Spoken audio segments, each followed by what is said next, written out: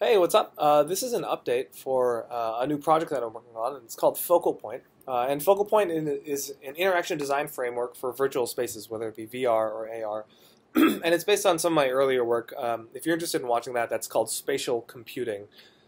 I'm developing this work over here at the NYU Media Research Lab. It's awesome.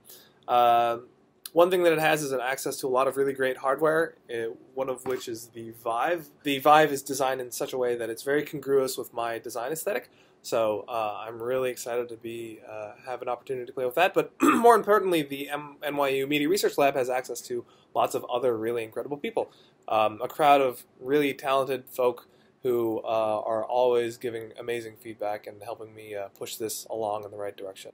My eventual plan for this whole project is to release an open source asset for the Unity asset library. The design principles are super simple. In fact, they were so simple that you just sort of apply a base layer of code and it leads to a lot of, it generates a lot of really interesting interactions based on that base layer of code. So that base layer of code is what I'm going to be ideating on and making as simple as possible so that developing in VR is as much of a joy as moving freely in three-dimensional space. Now, the main operating assumption behind the principle of focal point is that human beings are really great at identifying and communicating points in three-dimensional space. So I can identify this point in three-dimensional space, or I can just point over there and say, hey, look, look at that corner of that piece of furniture. So it's with this ability that human beings can communicate and move their attention around in three-dimensional spaces with these focal points that this design framework is laid upon. Now, the objects you're manipulating are going to act differently based on how many focal points you apply. So if you just apply one focal point, you're going to be able to translate that object around. And then two or more focal points are going to rotate and scale that object. This creates really beautiful, simple, and obvious natural interactions. And I hope that it sort of brings the joy of free three-dimensional movement into your VR spaces.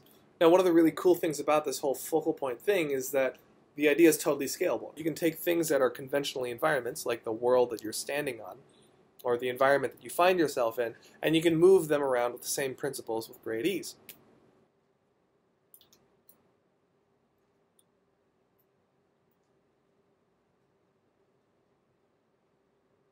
As I said before, human beings will either identify a point by saying this particular point right here, but they can also point off into the distance. So with the focal point design framework, in order to travel long distances, all you got to do is point off into the distance, actuate a focal point on the ground, and move that point towards you.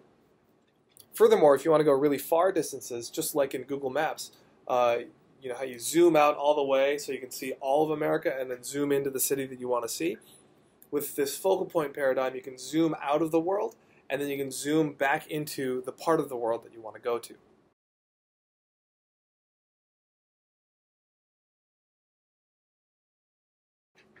Now, I think this is a really compelling and natural way to move around, and in my view, it beats out teleportation. I've always thought teleportation was this weird, confusing, and kind of jostling way to move around in VR spaces.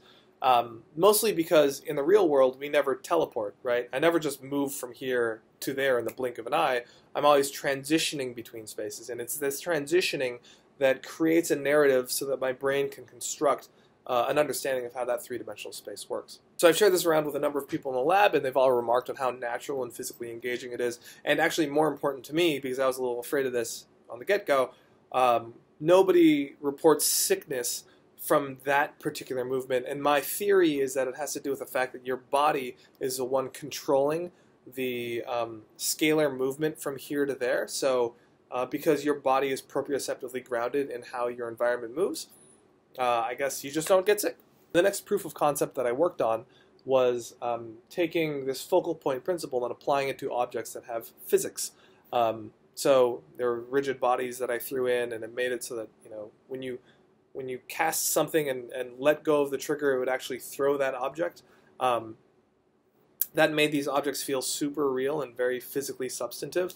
And it really ties back into my physical understanding of how three-dimensional objects work, because these objects drop at the rate of gravity that I'm very familiar with.